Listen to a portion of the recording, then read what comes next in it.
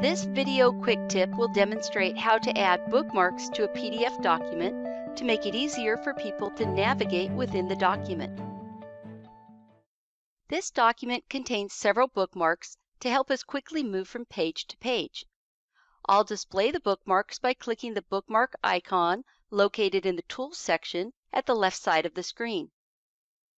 I'll click on the different bookmarks and notice how I quickly move from page to page within the document.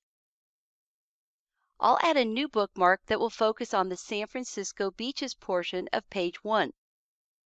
Bookmarks memorize the current zoom level as well as the page you are on at the time you create the bookmark.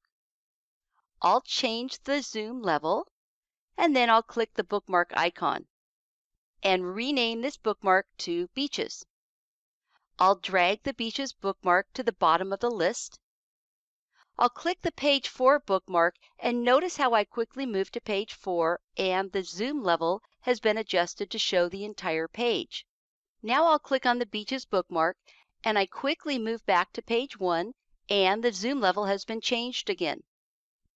You can create bookmarks that are links to websites, open files, execute Acrobat menu items, run JavaScript, and play videos.